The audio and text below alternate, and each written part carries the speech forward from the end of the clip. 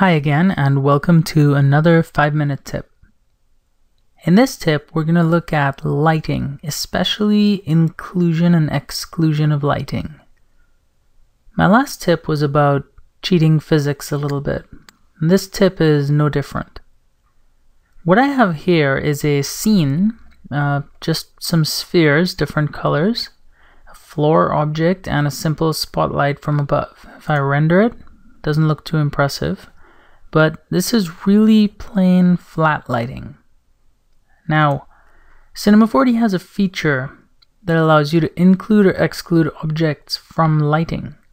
At its very simplest implementation, it looks like this. You select the light. It's usually easier if you lock the attribute manager so it doesn't change when you click other things. And then by default, the light has all these tabs, and one of them is project. Because it's a light, you'd think it means project, as in projection, but it's actually the project, and it's the settings for this light.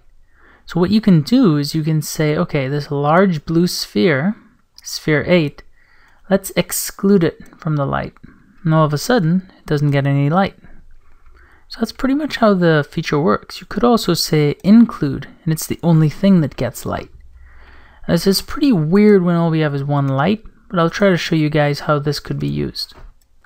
What I could do is I could go from the top view and just create another light really quickly, target light. So now I have light 1. I'm going to call this pink. As you might have guessed, I'm calling it pink because it's about to become pink. So I'm going to create this pink light, and I'm going to turn on the shaded view from above so I can sort of see what the pink light is doing. I'm going to move the target so it sort of washes over the front of the area. And we have this nice intense pink light now. I'm going to turn it up a little bit so that it's just kind of bright. And then I'm going to duplicate it so that we have another light coming from the other direction. And I'm going to call this one blue. So now we have a hideous scene with some pink and blue lighting. Now this might look kind of cool on the floor. If we do a render here, you can see we're getting some really interesting effects right here, but I don't love the way that it makes the spheres all washed out. So one simple fix is to simply exclude the spheres from the lighting provided by pink and blue. So I'm going to lock the pink light. I'm going to drag this entire hierarchy into it. You can see as I did that, you can see the specular highlight vanishes. You can also tweak whether it affects diffuse or specular and all that sort of stuff. So here I can exclude diffuse but not specular, and vice versa. So we can then unlock it, select the blue light, lock it, drag this entire hierarchy in. And now we see that the spheres are not being affected by this new lighting at all. So it's almost like we're just lighting the floor. It's important to note that we could have simply put the floor into these lights and said include instead of exclude. But for the purposes of this example, let's just keep going like this. So if I were to render again, you can see now we're kind of getting that effect. The pink light and the blue light are sort of not affecting the spheres very much, but they are affecting the floor. And that's what we wanted. We do have a bit of an imbalance now. The light under the spheres is completely dark and it looks really unnatural. So what you could do is create another light. I'm just going to use a point light. I'm going to bring it to the front a little bit. I'm actually going to put it under the floor. And this light I'm going to give a slight yellow color.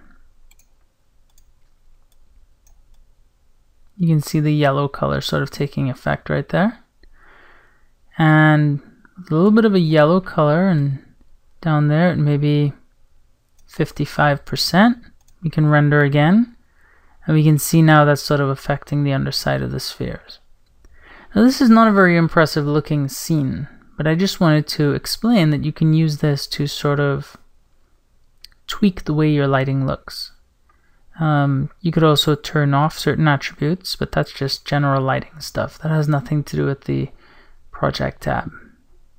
Now if you had other objects in the scene that you didn't want to be affected by this yellow light, what you could do is the opposite of what we just did. You drag the entire hierarchy of the spheres in.